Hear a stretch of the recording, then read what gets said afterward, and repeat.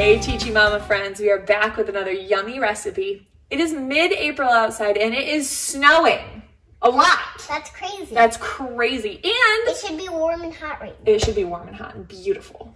So we are cooking up a healthy quarantine snack that is going to be ready whenever you go to the fridge. So you don't even have to take time to make it every time you want it. You can just make it up whenever you have a couple minutes, throw it in the fridge, and it'll be ready whenever you want it. How's that sound? Good. Good. I haven't even told Ellie yet, but we are going to make peanut butter cup pudding. Whoa. Whoa. So we're going to make it with chia seeds. So you probably already heard of chia seed pudding, but usually it's pretty plain and bland. We are going to make it pop today with some chocolate, with some peanut butter, with some maple syrup. We're going to make sure it's all healthy. And just adding chia seeds alone is going to do wonders for your body. They are so good for you. They are loaded with omega-3s, which are really going to help boost your immune system, make sure that you can fight off anything coming your way. So, you ready to get started? Yes. Okay. We started out with 2 cups of milk. I'm making 2 helpings because I have a family that could easily go through both of these just for breakfast tomorrow. So I'm making 2 helpings. So we started with 2 cups of milk. You can put all this stuff in any order you want. The only thing I will recommend is put your chia seeds in last because they can get really gummy. And if you try to mix everything else in while your chia seeds are already in there, you can kind of get a gluey mess and it's just not very fun. So we started with our 2 cups of milk. We are going to put in about 1/4 cup of special dark 100% cocoa powder. It's unsweetened. It's good for you. I love chocolate. Oh, me too. You know what I really like? Tell me. Chocolate milk. Chocolate milk. For anybody who missed that video, highly recommend going back and checking it out. So we're gonna put in about 1/4 cup of our cocoa powder into each 2 cups of milk. How's that look? Delicious. Pretty good? All right. Can't look. Can't even look at it? No, too much. All right, now we're gonna go in with just some flavor booster ingredients. We've got some vanilla. I'm gonna add about 2 teaspoons to a tablespoon of vanilla. Bloop, bloop. And oh, look at the vanilla right here. Can you see it? Yes. Separating. This is a nice little science experiment for you new homeschool people.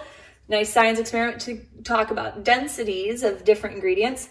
So now we're gonna put in just a pinch of salt in each just to bring out that really sweet flavor and enhance it.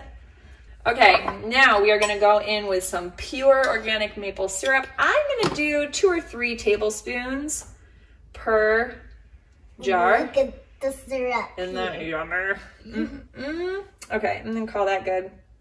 Now, there we go. Now, we're going to go in with our peanut butter. So I'm going to do the peanut butter 2 different ways just to show you guys a couple different options. I love peanut butter. Me too. So we have our... Oh, we're almost out of it. Oh, we're almost out. Oh no. So if you watched our condiment video, you see that we make our own peanut butter. Super healthy, super yummy. I'm just going to throw in 3 tablespoons of peanut butter, which pretty much finishes it up. So that means that we better be making more soon. Right? Great. Okay, so 3 tablespoons of whatever your favorite nut butter is. Hey Mom, we need some in here. But that's the twist. So in this jar, I'm going to use peanut butter powder. I don't know if you guys have ever worked with this, but it's great stuff. It does have sugar in it, but it is coconut sugar. So as much as we want to stay away from sugar, if you're going to go for sugar, if you want a little bit sweeter taste in your pudding, go for this. It's got coconut sugar, which is still good for you. It's not processed. And again, I'm going to go in with about 3 tablespoons, same as just regular. So this will give you a little bit sweeter flavor just because it's got that coconut sugar in there.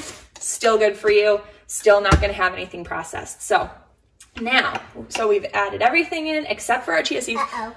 What? Our spoons is gonna get yucky. Well, you're just gonna have to deal with it. It's okay, we can wash it. So we're gonna mix all these up quickly and then add the chia seeds in at the very end. Good? Yep. All right, we are all mixed up, ready to add our chia seeds. We're gonna add about 1/2 cup per jar.